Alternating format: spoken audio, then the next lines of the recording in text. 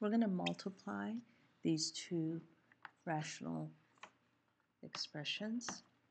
So what we're going to do first is factor each and see if we can simplify.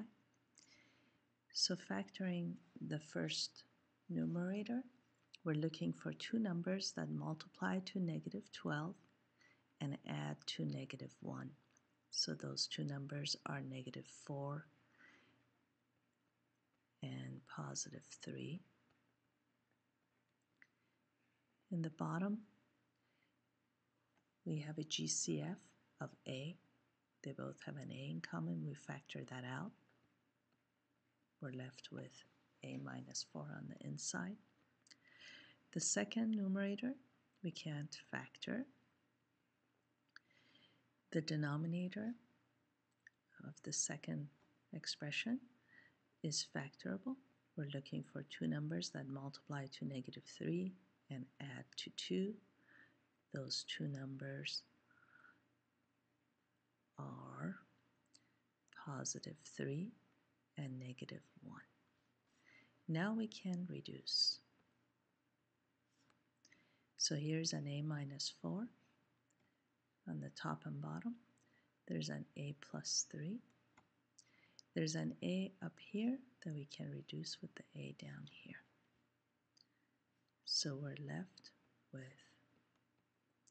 2A on the numerator over A minus 1. Don't be tempted to reduce these A's. You cannot do that because the A minus 1 is one thing tied together. So you can't reduce anything. This is our final answer.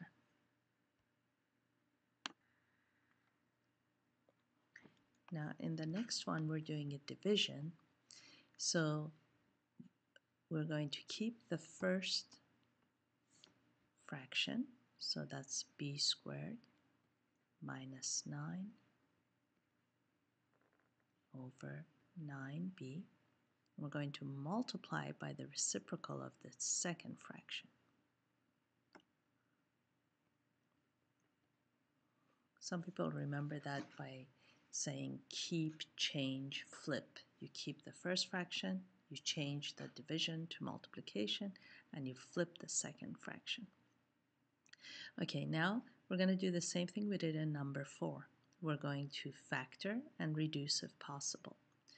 The first numerator is called a difference of two squares, and that gets factored into b minus 3 times b plus 3.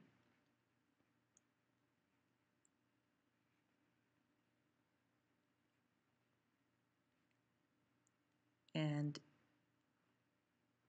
because we want to change this 3 minus b to something that we can reduce, what we're going to do is multiply both top and bottom by negative 1.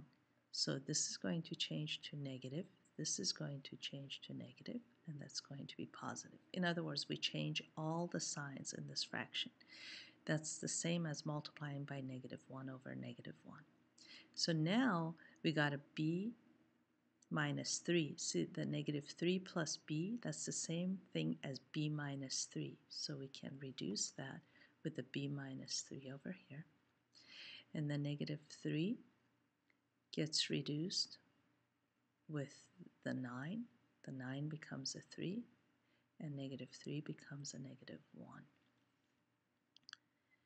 That's all we can reduce. So we're left with negative 1 times b plus 3. We're going to distribute that. That becomes negative b minus 3 over 3 times b. We're not going to have any temptation to reduce anything. We cannot reduce the 3's or the b's or anything like that because the negative b minus 3 is one thing together. It's considered one factor. So because of the addition and the subtraction in between, we can't reduce with the 3b factor on the denominator. So that's our final answer.